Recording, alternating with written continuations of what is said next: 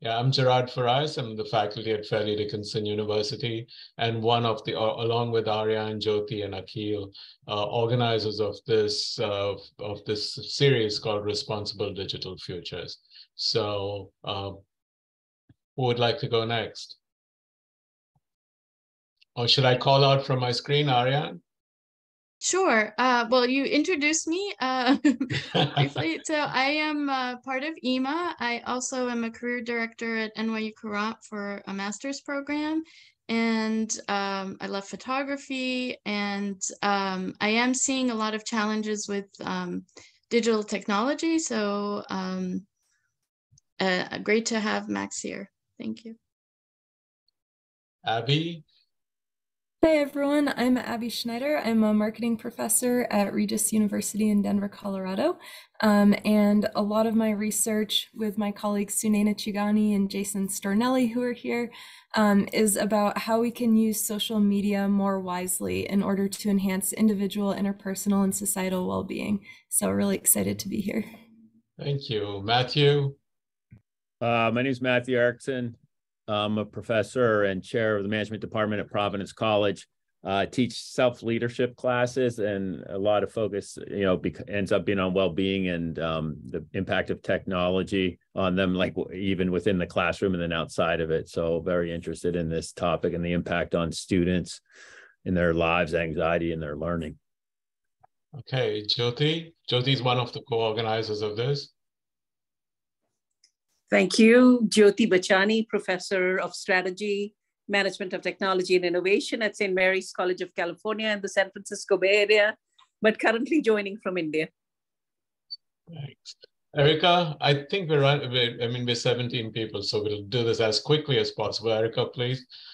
Hi, it's Erica calling in from Paris. Nice to see you all. I'm associated with EMA, of course, and I'm at the University of Massachusetts Lowell and with the Donahue Center for Business Ethics and Social Entrepreneurship. Super excited for today. Thank you. Sunaina?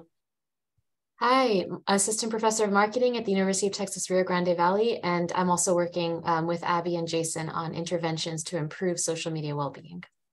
Thank you. Jason? I'm Jason Stornelli. I'm an Associate Professor of Marketing at Oregon State University, and broadly, I study self-regulation. For this meeting, I'm working on social media wisdom with Abby and Sunaina. Thank you. Sunaina, the screens have moved, so if I repeat names, pardon me for that. Blanca? He has a note in the chat. Okay. Yeah, why don't we go to the chat now? I'm sorry for those who have got left out, but I think the numbers are growing bigger than I can handle with this. So let's start off with, hello everyone. Thank you so much for joining us today. Today's session is part of the Responsible Digital Futures series, and we hope to continue conversations on how digital technologies can be employed responsibly, generating benefits without harm.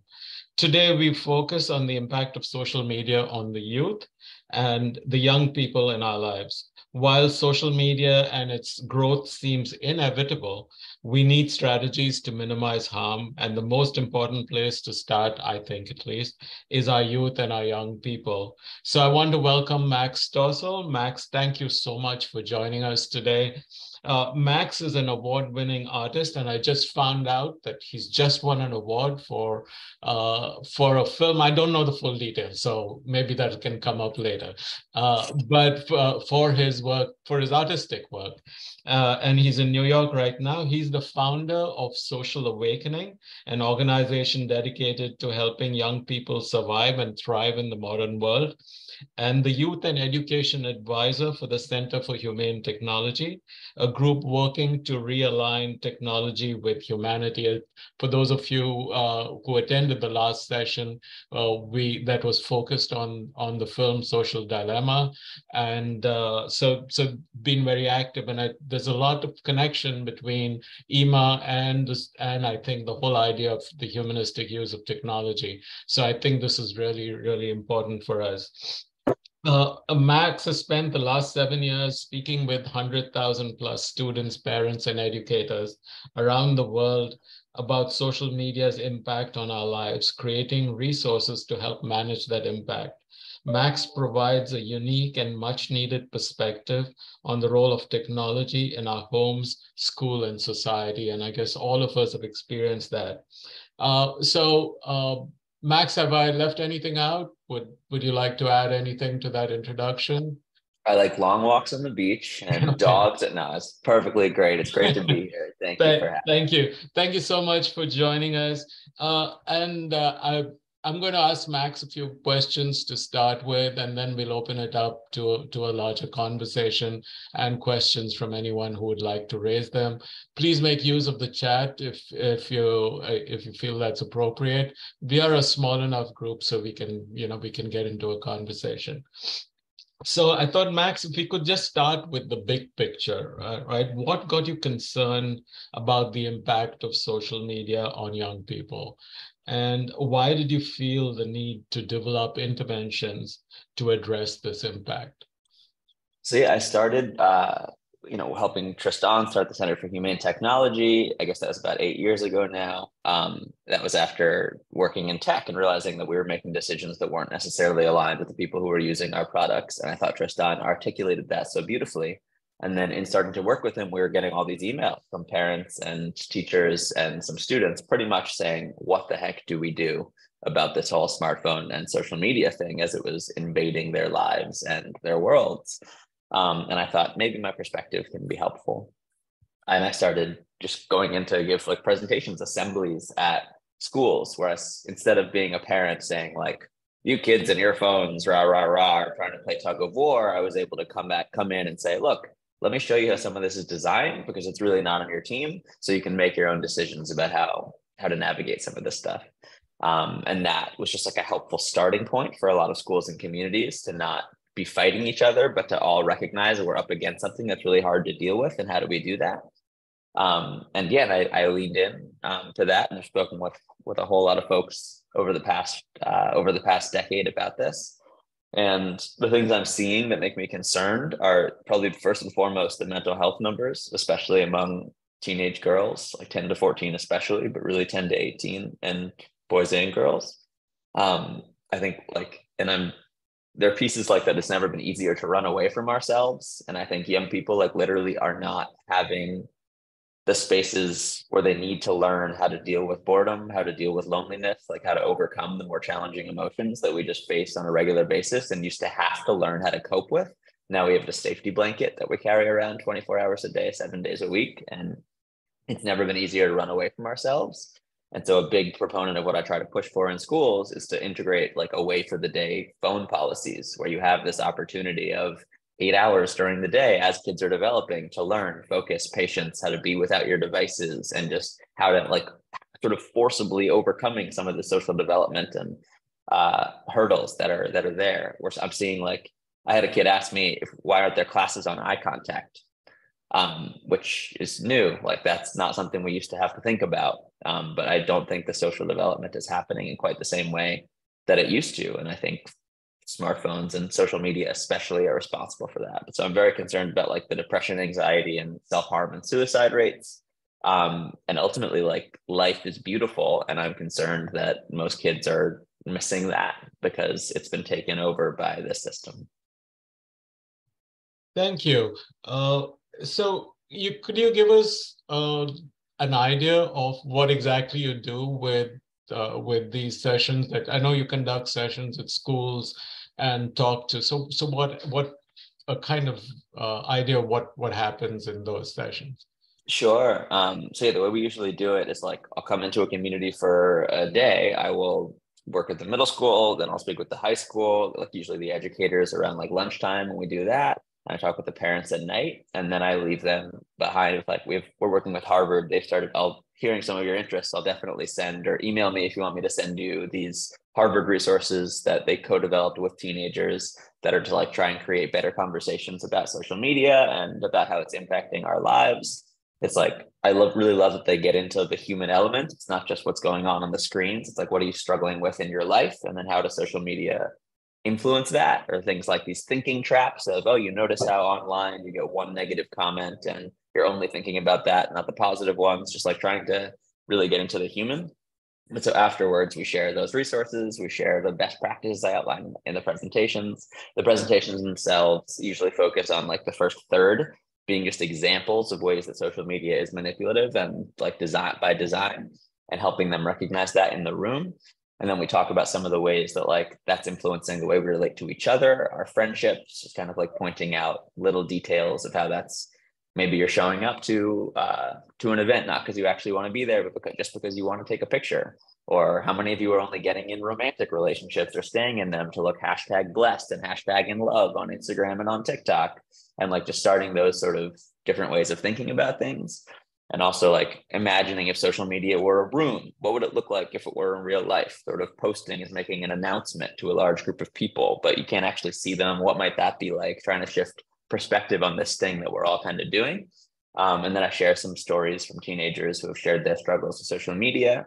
And then we go into just over the years, some best practices that have emerged of ways of managing this stuff. And so the presentation really serves as an opportunity to shift perspective and change the way we're thinking about this stuff. And then trying to hit all sort of parties involved within a school, with a district or a community, so that everyone can talk about it together. And then giving them these resources and these like PDFs to help continue that conversation. Sadly, I don't believe I can come in and solve anyone's problems with social media. I think that's a lifelong endeavor that we're working with here, but I've gotten very good over the years at that starting point of shifting the perspective and opening the conversation. And I was wondering, how do the young people in particular respond and react to the material you present to them and your work with them? I would say that's where I've been able to really be very valuable with this, is that I'm able to come in, one, I look kind of young, and two, come in not as a parent or a teacher, but come in as someone in the industry and I say right off the bat, I'm not here to tell you what to do. And I'm not here to get into a war with you. I just want to show you how some of this stuff works so you can choose for yourself.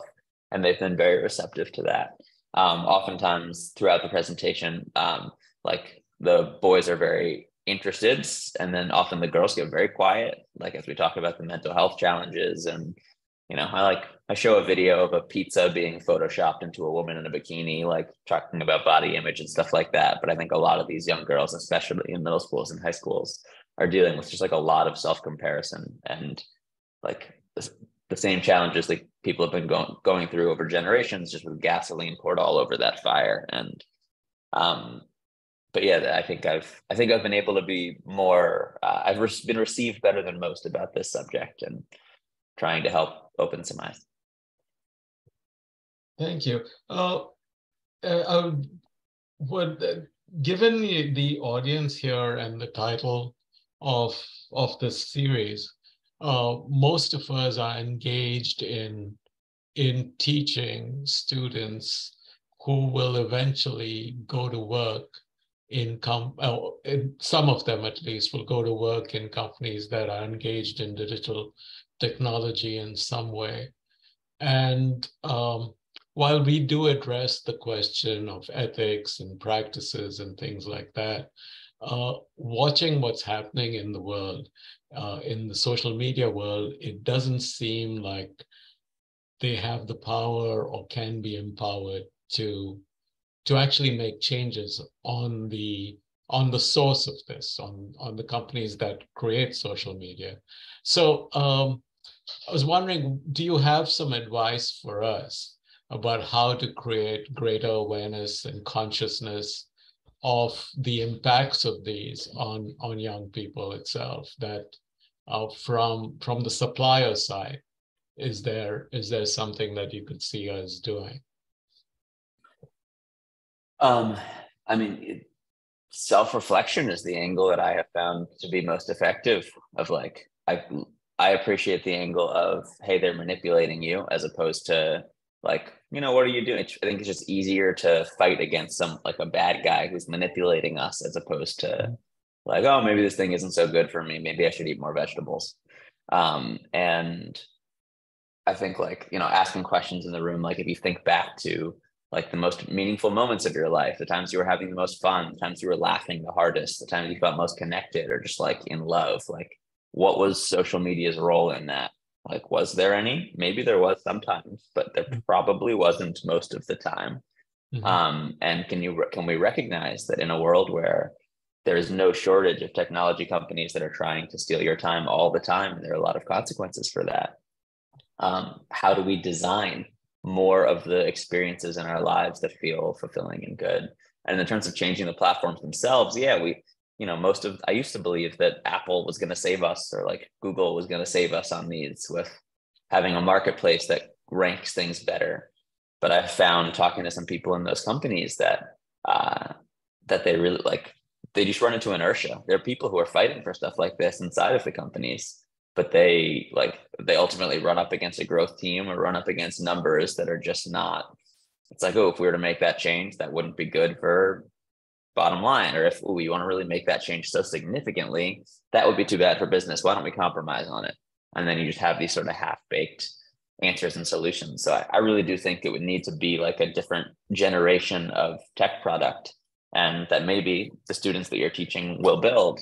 And so what does that look like? And I think inspiring them to think like on a human level, what would a social network look like that is using all of its data to figure out, how did I create more meaningful experiences in the real world that you later rate as meaningful? How did I connect you to people that like have supported your life on a human level in X, Y, and Z way, not just like how many connections I made, or not just like how long you spent on a platform, but did we help you live more boldly, courageously, creatively, whatever your values are? Did we help with those? Like, are we on your team? And a social network like that just probably doesn't have very much of a feed. It's like, unless you're coming in to zone out, which wonderful. Like if you're coming in with that intention, you've got an incredible tool to do that. But I think the next generation of social network would have to like look pretty considerably different and really be a social network. And that would be the type of thing I think that would make significant change if someone builds it and builds it well. Do you see any possibilities of that on the horizon? Are there? I haven't seen many like companies thinking about it this way. Like, it's so much easier to measure clicks and shares and screen time than it is to measure these human results, and like the relationship required to measure these human results. And then this could really just be my ignorance of not being in the space closely enough, but like, because I've much more been focused on the kids than I have been on the tech industry and what's coming up. But I haven't seen many companies that like are like, a company would need to be obsessed with like, how is this really influencing someone's life, and really be like, create trust in a way that people would actually want to tell them. Like if Facebook was all of a sudden like, yeah, we want to be good for people and we want to know how this is influencing your life, here's a survey, I'd be like, I don't think this is exactly where this data is going, and that trust is not there with that company. But if there was a new generation of company that was just foundationally built on that, I would be very open to that. And so yeah, I'm not sure. Like most of the things I've seen are still a kind of feed based, and it's just sort of like they're trying to market themselves as like not as toxic social media, which great. I'm glad those are kind of popping up, but I would like something that is more foundationally different and more foundationally focused on humanity. Mm-hmm. So that kind of stole my next question, which was, with Center for Humane Technology being active and other attempts at addressing these issues, seems to be, from what you said, there hasn't been really much significant change from the companies so far. Yeah, I mean, so I would say, we weren't solely responsible for these changes, of course, but like, the things like the screen time limits that are popping up, that certainly can be found in some of Tristan's early work, or like the do not disturb features on Slack and respecting people's attention in those ways, sort of small feature differences. And then, of course, I'm very proud of the work with Center for Humane Technology, just in the amount of awareness that has come up about persuasive technology that we've done. And Tristan, to his credit, has really spearheaded this, of just a massive shift in the number of people who are thinking and talking about this stuff. And so I think incredibly effective in that regard, in terms of shifting meaningfully shifting the companies. It's also, looking back on it, Mark Zuckerberg integrated time well spent, which is what the movement was initially called, as his metrics for Facebook. He didn't actually make them mean anything close to what time well spent actually means. He was measuring time well spent as like videos instead of like text. It was just a total co-opting. And Elon Musk has recently said our new Twitter speech policy is freedom of speech does not equal freedom of reach, which is also something like AZA at the Center for Humane Technology had been saying for a long time. And so like the terminology and phrases are making their way into big tech. It's just sort of like, okay, but what does that mean? The devil's in the details. And I don't think we're aligned on that piece. It seems more likely that these companies are using some of this stuff for PR as opposed to making the foundational changes. And I think they're such behemoths that it's pretty tough for them to steer in like a really different direction. So I think incredible amounts of cultural change have come from that company. But yeah, in terms of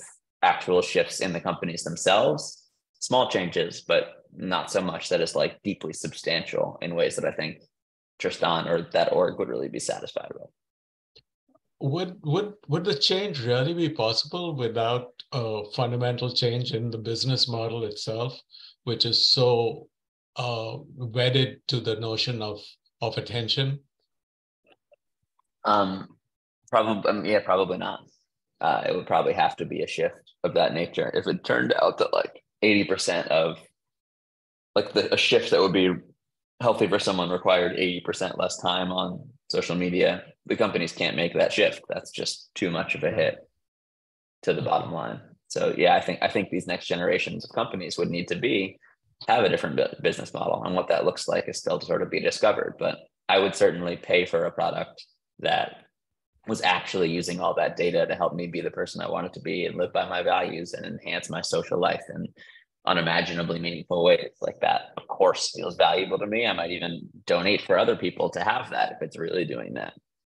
But again, I don't trust Facebook or Google, the companies that have been operating these other ways for years, to suddenly shift and say, we're doing this now. I would be very skeptical if they said that. Okay. Let me open it up for questions.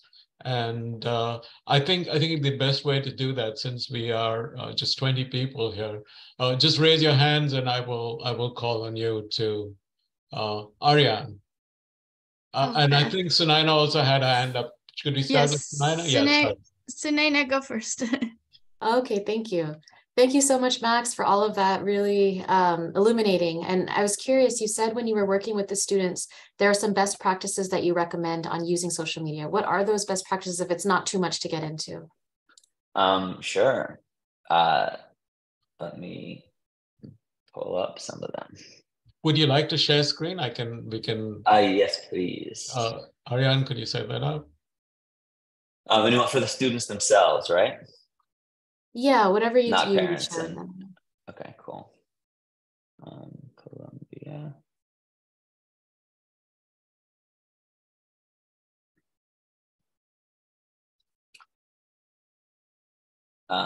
Share screen.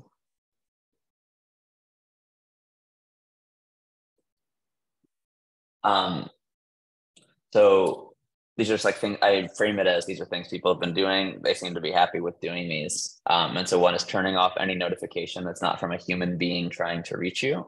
I go into details earlier in the presentation about how like on Snapchat, which is the #1 messaging app for teenagers, they're like default notifications of this person is typing. Like you get a push notification that someone is typing to you, which is just like pretty next level of the amount of distraction back and forth. And so going into your notification settings and making it so your phone can only buzz if a person is trying to reach you. No, happy holidays from Tinder. You haven't played Candy Crush in a while. This person has liked your photo. Turning all of those off so your phone can only buzz if a person wants to get a hold of you.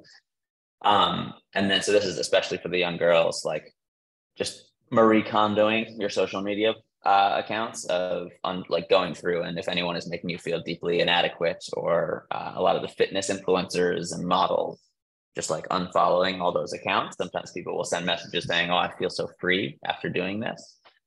Or beating the Instagram algorithm, not to get more likes and followers, but the people who are happy with their use seem to be like much more actively engaging and training their algorithms. So like actively commenting and liking on certain content that you want to see more of, really using the unfollow and the mute buttons for things like that you don't want to be seeing a lot of.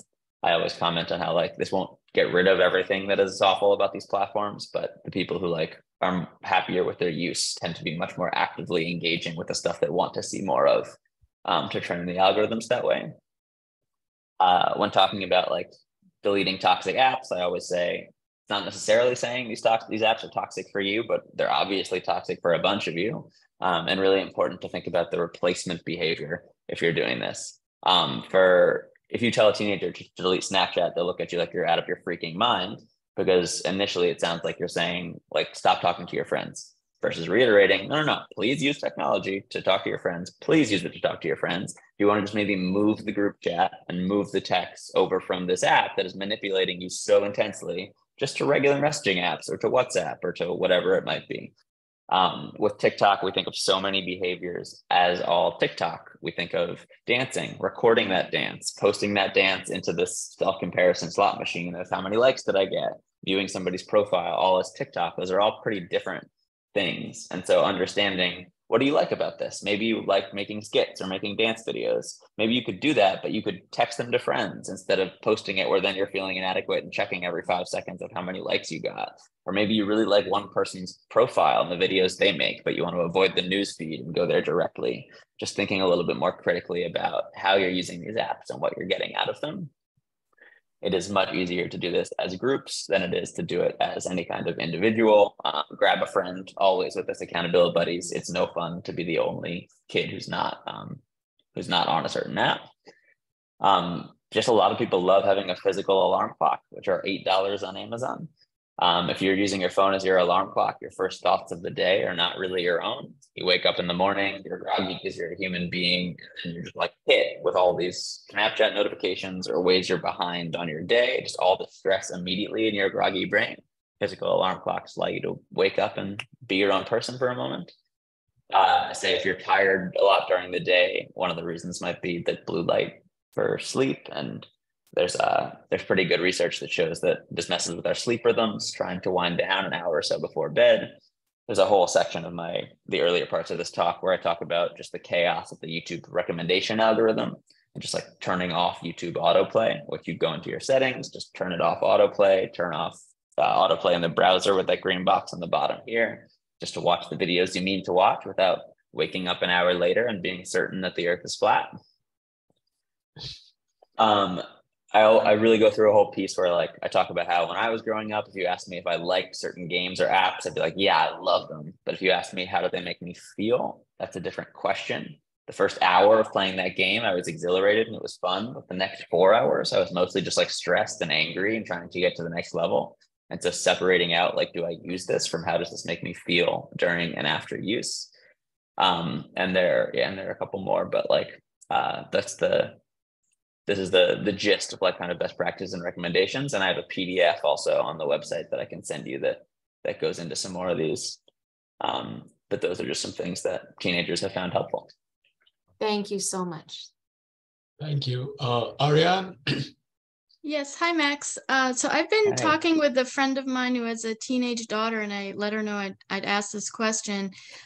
She had a friend that she shared an embarrassing video with like a year ago, and then they stopped being friends, and this person altered it and put it on social media, and it spread, and it's caused a lot of distress. And then people that don't even know her are commenting, and it's cyberbullying. But in those situations when people that you don't even know are making judgment and taking things out of context, and what is a good way to deal with that? And you mentioned suicide levels and anxiety, and at this person's school, a number of people committed suicide. So I think there is a overall mental health challenge there. It's a very large high school.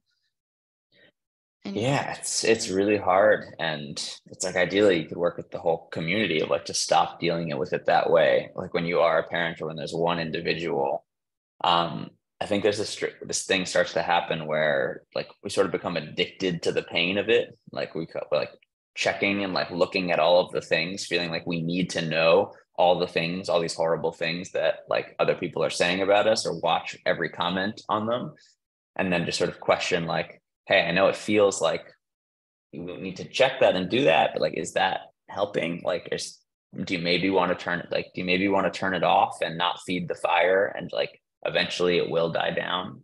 But it's so hard, and like it extends outside of the screens too. People will say things in person, and the online bullying turns into real bullying. And in schools, I always say, like, anyone who's saying mean things about someone from behind a screen is probably suffering and deeply insecure and not confident in themselves, and they're trying to put you down to make themselves feel better. And I like try to say that in a pretty intense way, but I know it doesn't solve everything in the moment, and I wish I had better solutions and actions that could be taken for something like that. But it's certainly not uncommon, and it's tough when it's just like you're dealing with one individual. Okay, thank you. Questions open? Anybody else? I'm putting a PDF of some of those best practices in the chat as well, if you want to. Thank you so much, Max. This one might be, I asked you the question about are any of the companies getting better? But I also have, if you had to rank companies in terms of their response, right? Is there something to the issues that you have raised for us today? To rank which companies? The social media companies, and how they're changing. Which are there ones you'd consider safe or relatively safe? For children? There's like some like one of the stories of, I can read out loud here from some of the students, is like, it's just because of the nature of an algorithm trying to figure out how, like, what will a 13-year-old watch. It just all trends towards just like very highly sexualized content very quickly. Oh. There's one story from a teenager that really stuck with me, which was, pull it up here. I was 10 when my parents first gave me a tablet. My only form of social media for a while was Pinterest, but I'd quickly been introduced to porn and rape and a lot else. I was pretty much addicted by 11, but by 12, I realized how wrong and gross it was for a kid my age to be thinking and looking at stuff like that. It took a while, but I disciplined myself and I got out of it. I'm 15 now, and no one in my life knows it happened. Mm-hmm. So like, Pinterest is obviously not one that we would think of as like as a place where this stuff is going on. And as far as they go, Pinterest, I think, is way less toxic than most of these apps, but just, and the nature of these algorithms and kids is just the nature of throwing a lot of different content up against a wall. And what is someone likely to click on? Like, that just tends to be very sexualized content. And that tends to be a slippery slope, especially for like a really young mind. And not here to like cast any specific judgments on porn, et cetera, but just, it's really bad sex ed. And I think a lot of young people are getting their sex education from pornography, and that's already like shifting a lot about intimacy and all of those things. And also just like the type of content, Andrew Tate being a very popular person right now. You might have heard that name popping around. He's pretty much just like hyper, like overly masculine dude who is saying like a lot of pretty mixed and misogynistic things, and it seems like he's been hurt as a child and now is trying to play all these power games and teach young men to do the same.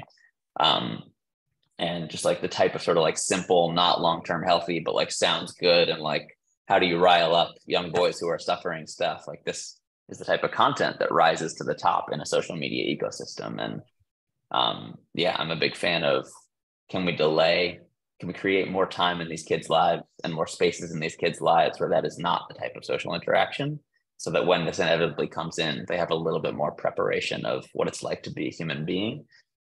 Again, I wish that solved more things, but like, that is a place where it seems like there's effectiveness to focus. I've spoken with a lot of parents over the years, and I've heard a lot of, I'm so glad I waited to give my kid a smartphone. I have heard maybe one person who said, I wish I gave my kid a smartphone sooner.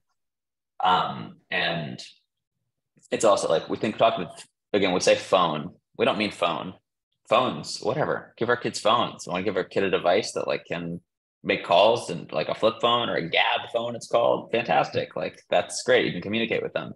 We're talking about like supercomputers, self-comparison machines, and porn machines. At what age do we want to give our kids supercomputers, self-comparison machines, and porn machines? How developed do they need to be before they have that 24/7? I think that really is the question. It's like an awkward one because, like that's a trickier way to think about it, but that is also the reality. Yeah, the framing of that I think is so critical, that it's no more just a phone. We have a couple of hands up. Erica? Thanks so much. This resonates both because I have kids who are, from 8 all the way up to 15, but also I teach undergrads. And one of the assignments I give them every semester is, to make a personal change in a managing change class. And one that tends to come up and increasingly comes up sort of spontaneously by students themselves, not by me, is they all want to spend less time on their phones, and especially at night. I thoroughly appreciate this. But the question I have is actually related to some of the research I do around authenticity. I love what you said, that it seems like a lot of companies, especially the big ones, maybe, sort of bringing awareness to it, but from more of a PR platform and less about foundational change. So I'm curious, when you think about authentic change around this issue, what would you see companies doing beyond the PR stuff? So like picking ones, or let's call it Instagram or Facebook. Like, I think it would look much more like let's pick any kind of metric. If it were, because they hit such a wide variety of things, with information or like accuracy of information, like what would it look like to be deeply curious about what does it mean to be informed about a topic? And then how do you measure who is when someone is informed about a topic, whether that's like both being able to like very clearly understand and articulate the opposing points of view, and like defend your own with clarity. And then what makes people get there? If the goal is like common society and mutual understanding and democracy, like have you ever seen a comment thread like that on political post resolve beautifully where people understand each other better? And like, I have not. Like, it's sort of a ridiculous place for political discourse, and it's where so much of it is happening.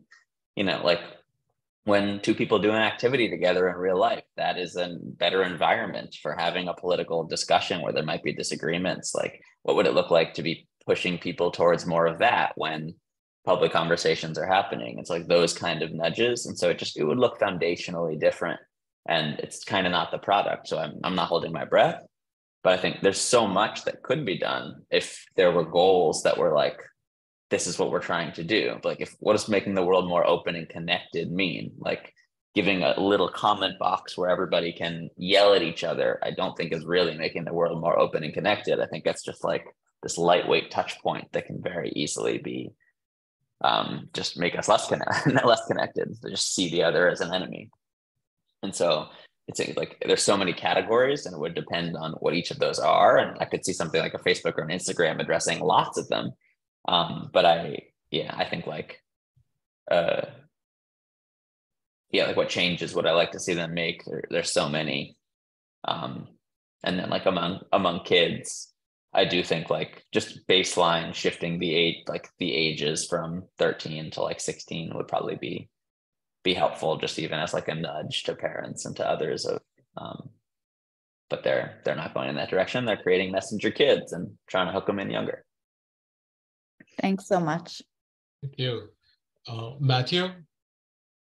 Hi, Max. Really appreciate your approach with the questions, non-judgmental, and not telling them what to do. I think that's really, really effective. The one thing you mentioned, I was wondering if you had a list of the strategies or a document that has a strategy that they use to manipulate them, or us, I shouldn't say that, us, that you go to share with them. I like that approach too. If you think you're being taken advantage of, that's different than thinking something. If you go to let me get this video here. If you go to like the website, we have like some of those are like really just, I guess, one video that is just like a helpful conversation starter on this. Let me grab this link. Oh, this is probably going to be a crazy big link because that's how they do this. Put that in the chat too. This is just like a nice one within Snapchat. Actually, I can share screen and play this. Yeah, okay. Oh, but I didn't do audio because I'm not good at technology. Share screen.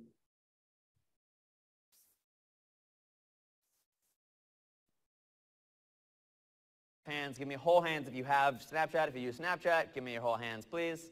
Keep your hands high if you have some kind of streak going, any streaks going.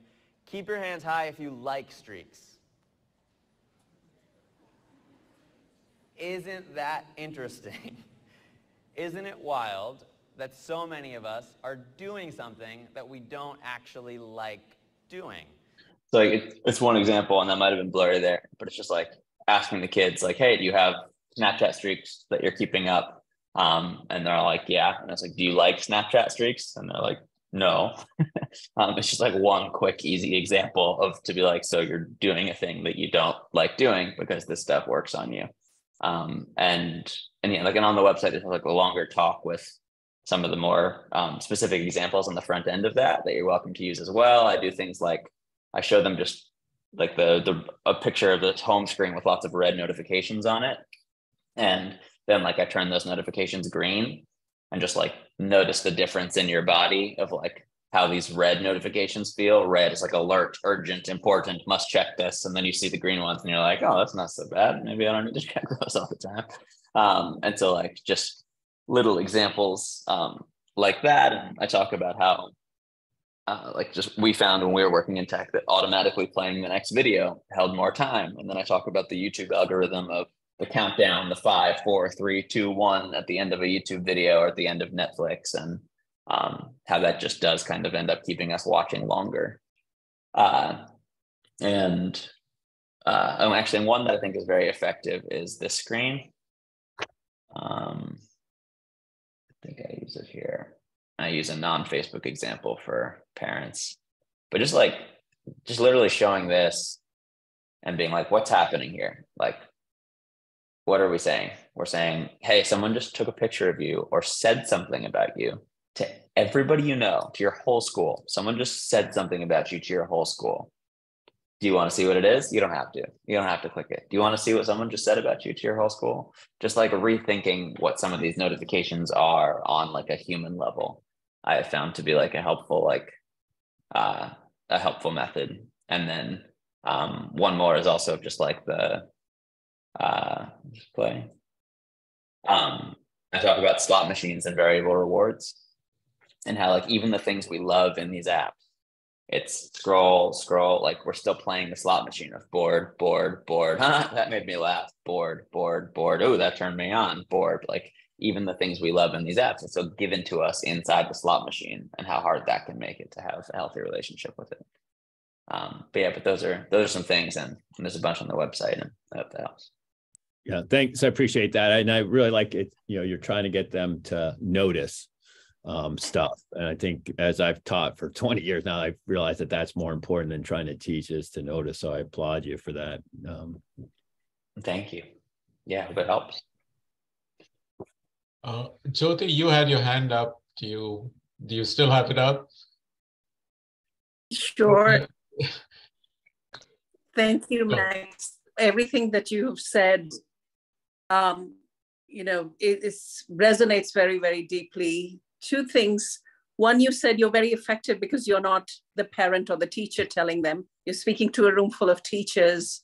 And I was looking for what can I take away and do. And I love the example of setting self-reflective exercises to get them to think about what they do, why. And that's something I can include as part of the assignments I set in my classroom. So I want to find other ways to amplify your work and have more people doing and saying the kind of things you are saying. And the question, what can we do as teachers to get to amplify this? And the question I have is, You said something about asking them as to what is a meaningful experience. And you said it's often not social media related. I'm old enough to remember a time before Google was invented. And I find in my experience of asking about meaningful things, there are many people, students that I've encountered who find the online things so much more real and meaningful than they are for me, that I almost have felt a disconnect when I say, well, that stuff is not real, because for them, it is very, very real. So if you have any comments around that, to say, if it's not meaningful to me, but their meaningfulness comes from the online support group or online other things that means so much, like the likes, what can we say or do to get them to have that clarity of distinction between, a real conversation versus, as you said, comments where everybody's commenting, where it's not really bringing us closer together? Yeah, I mean, I personally, when we have discussions at the end of every talk, and if kids are bringing up examples that they found really meaningful online, I don't fight them on it. I'm like, great, okay, you have found meaning in an online environment. That's wonderful. I get the reason I think it's so important to create more spaces at younger ages of where this isn't happening is because you can just create what I agree with you. I believe it's just a much deeper and more foundational sense of meaning. And so I don't think it's helpful to be like, well, no, that's not real for something that people are finding really meaningful themselves. But I think being a yes and approach might be helpful of oh yeah, great. And that is wonderful that you have that community online. Can you think of examples not online that were meaningful, where you were laughing really hard? And what does that look like for you? But yeah, it is and I think there are teenagers that are finding meaning in these spaces sometimes, but I certainly have found, for the young kids, some of them after that reflecting exercise are oh yeah, I was kind of just happier before I had a phone. And they can remember those things at the young ages. And for teachers, one thing that also I've found is, I've heard recently I really liked, is teachers will have phone cubbies on the doors. And then a lot of teachers, I know you do this, but I talked to one teacher in Canada who took that as his attendance. So you are not present if you do not have your phone in a cubby, which I thought was a very clever and poetic way of creating that in the classroom. But yeah, and I would also I'd be curious, what are the spaces that kids are finding really meaningful? And if it's I find social media meaningful, I'm connecting and I'm being an activist, maybe they're finding their sense of purpose on social media. It's just there's the tricky question of are you really making an impact on social media? Are you actually what have you done to change this? Are you raising awareness? Are people actually more aware? Or are they just seeing are they seeing what you're saying and rolling their eyes at it? Are you reaching people? What would it look like if you care about this issue? What would it look like to really make a difference? Maybe social media is what you can do. And if that's great, then if that's what you can do, that's what you can do. But is there a way that you could actually more tangibly contribute to this thing that you care about? Because I think we're often getting a false sense of catharsis from sharing about that. Look, I'm being an activist on social media, post a thing, I'm a good guy now, as opposed to what does it actually look like to, if you care about this, to make any kind of change in your own life or in others? Hey. Ravi? Yeah, sorry for joining late. I had other meetings, but this is a fascinating topic, and thank you, Max, for your presentation. I get a gist of it. But I think it would be very helpful if you add this dimension of time as a limited resource for everyone who's living, as a very important recognition on part of everybody. By saying that it is a zero-sum game, there is an individual level self-determination or self-responsibility to choose where you want to spend your time in. And I think it's very important for children to develop this idea of self-responsibility, and that they have to really use some perhaps guidance from others in terms of how we may make such choices. For example, I'll just relate 3 criteria. Relevance is the first one. Second one is sense of magnitude. And third one is a balance. So if you are spending some time on any effort or any endeavor, first you have to really ask yourself if it is really relevant to what you need to do or you want to do. And second one is sense of magnitude. Are you spending too much time there or too less, and so forth.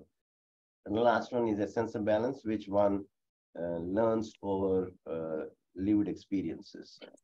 So that kind of guided guardrails to determine what is optimal for individual behavior would be helpful from a theoretical standpoint. Because you should not have this draconian measures of a complete exclusion, because that kind of nips the self-discovery process in the bud. We should let the kids and children blossom at their own pace. But then setting the guardrails, hey, is it relevant? Is it the sense of magnitude and balance? I think that would be very helpful guidance from practitioners like you to the next generation. That's all I wanted to say. Thank you.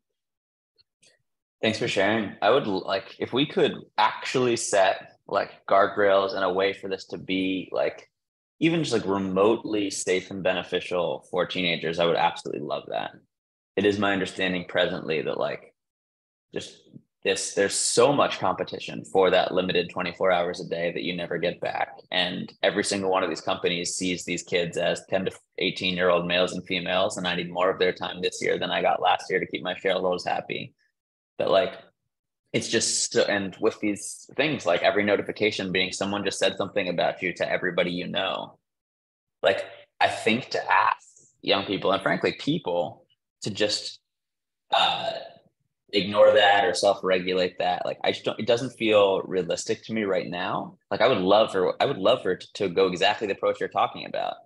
It just doesn't seem like it's what kids and families are like able to experience like in practice, because the pull is so significant. And maybe we just haven't set good enough guardrails or good enough like boundaries or good enough helpers. But it really seems like most parents are saying like, yeah, creating more time where these kids get to be kids and they get to learn and like grow up as humans before being introduced, where of course they eventually will be introduced to these technologies. They seem to have more like life to reference and more life skills to manage the chaos of that. And yeah, I see your hand up. Feel free to I just respond. wanted to follow up. As an instructor in my class for a 3-credit-hour class, I tell all my students, if you want to get an A grade, you have to spend 3 hours of outside of the class time. And if you cannot allocate 3 hours of your time outside of the class time, then you will not get an A grade. And the assignments in the course syllabus clearly state that requirement of time allocation on your part. So guardrails should not merely be stated, but they have to be enforced in individual realms of action. One realm of action is a course that's being taken by the student.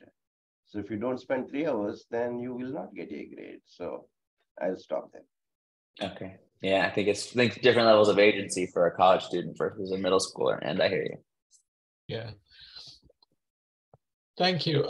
Matt, I have one question about the notions of augmented and virtual reality, which is, I know like our school is thinking of adopting, and I don't even know how, so I can't get into the specifics of this, but it's exploring the possibility of adopting this. And it scares me because I think it takes us more and more into this artificial world, if not anything else. And I was just wondering what your experience with it is and whether you have any advice on that. I haven't played very much with augmented reality. In terms of virtual reality, like I would just encourage with both of them, I guess, to not make the mistake we made with so much in education of, oh, these new magical devices, they're definitely just going to enhance the learning experience. but just flip the expectation of, I'm assuming this will not be helpful to my learning experience. Prove me wrong.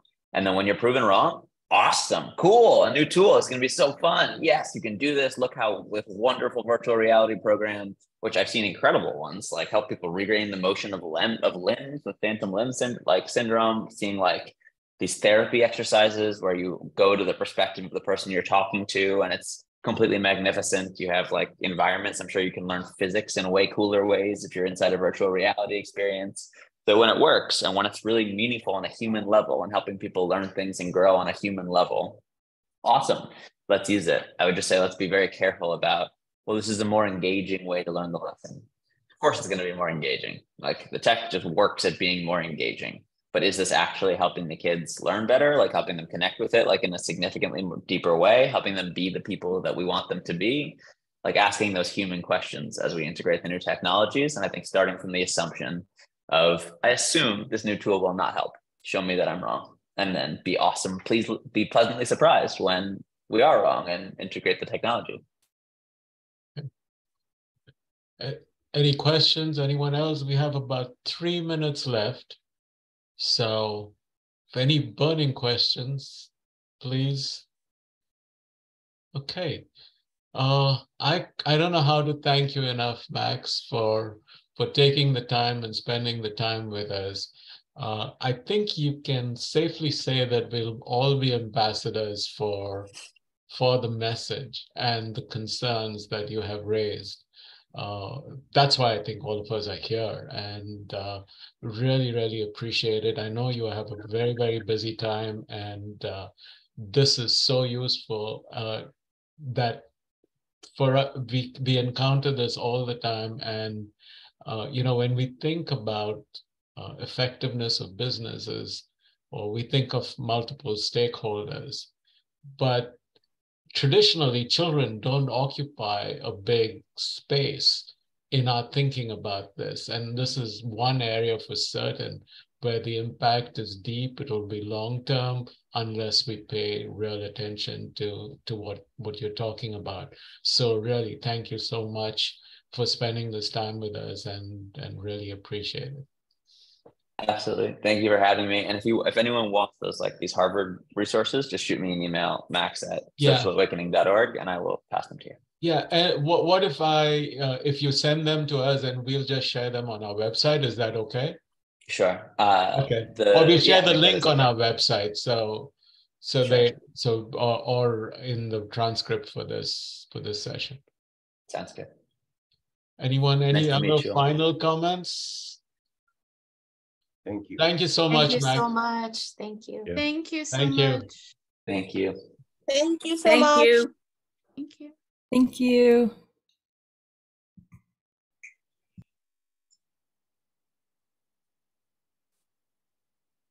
Thank you, Gerard. Thank you, Ariane. It was wonderful. Thank you. Yeah, I thought that was a great session.